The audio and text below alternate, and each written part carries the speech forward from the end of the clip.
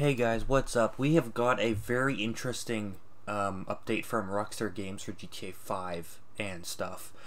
And it's something that I wasn't expecting.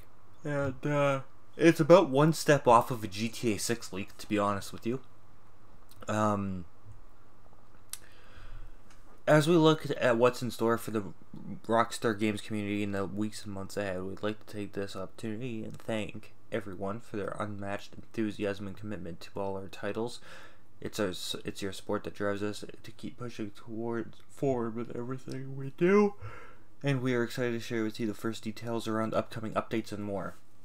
With more players than ever taking the streets of Los Santos, thanks to the recent launches on PS5 and Xbox XS, we'll be working to improve the overall GTA Online experience with new gameplay updates, adding top community requested experience improvements and upgrades to make it easier for players to enjoy everything GTA has to offer. In just a few short weeks, a new update is coming to GTA Online on all platforms that will expand upon the criminal careers of executive, biker, gunrunner, and nightclub owner, alongside a set of contact missions that present the opportunity to be sworn in as a special IAA field operative to investigate a budding criminal conspiracy. I don't think there are any conspiracies in GTA 5, to be honest with you. As far as I know, they're all true. This update will also feature some changes that have been long requested by the community, such as reducing the effectiveness of homing missiles and countermeasures on the Oppressor Mark II. Got killed by a few of those yesterday. Offering a more convenient way to access snacks and armor, which is a pain in the ass to do in general, and the ability to launch cell missions in invite-only sessions. When I read that, I couldn't believe it. Made down this far before I started recording, I'm like, really?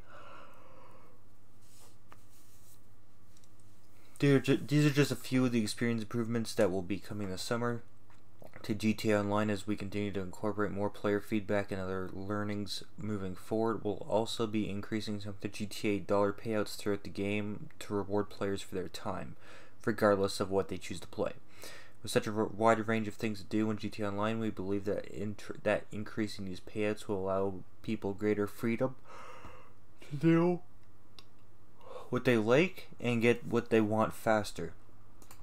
Bodyguards, associates, and MC presidents and MC members will see payouts increased to encourage and reward cooperative play, along with increased GTA payouts across a variety of activities. Plus, our continued commitment to specially curated seasonal events, additional bonuses and gifts, community challenges, and other surprises for players will ensure that Los Angeles remains as dynamic and unpredictable as ever. I'm not going to read the Red Dead Online part because I could, literally not care about that game. It's not something that I do anything with, so we won't go into that, but there's a lot to decipher in that one. Most importantly being GTA is far from dead. Even I've noticed just how alive the community is from just being on the Xbox and stuff for GTA for the new game and like for the expanded one. And it's insane because from minute one there were full lobbies everywhere. You could not get into a lobby that had less than full people in it. You couldn't do anything with them because everyone was everything. Made becoming a VIP hard as hell. But the amount of stuff that these developers have managed to put into this game is absurd. And it just tells you, if the fans are rounded, so are the developers.